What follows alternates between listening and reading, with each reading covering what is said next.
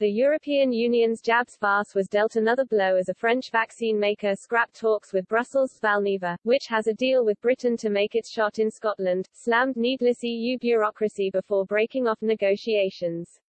The firm's announcement is a significant setback for the European Commission's joint jabs buy-up.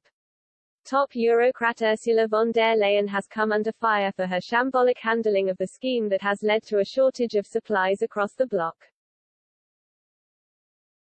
Valneva said it will deprioritize talks with the Commission but wants to work with individual EU capitals on a country-by-country basis.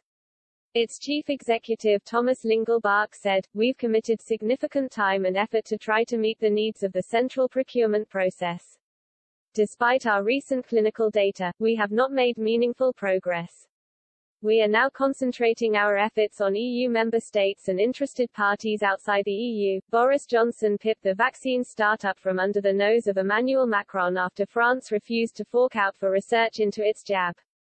Valneva's shot is unlike any other vaccine on the market and is based on an inactivated version of the coronavirus disease. It has a contract with the UK to supply up 190 million doses of its jab, which will be manufactured in Livingston, West Lothian. Brussels held exploratory talks over an order of 60 million Valneva vaccines, but that will now go no further. Early trials into the jab's efficacy show it provides strong immunity, with more than 90% of people receiving it developing significant antibodies. The firm is hoping to secure regulatory approval in the UK this autumn. Valneva's EU snub comes as the bloc's vaccine rollout improves but continues to lag behind Britain's scheme. So far, just 18.5% of people across the continent have received their first dose of a coronavirus jab.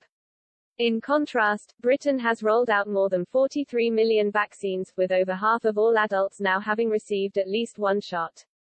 Romanian MEP Cristian Terhas said Valneva's decision was scrap talks with the EU was a withering indictment of the wall of red tape and out-of-touch bureaucracy in Brussels.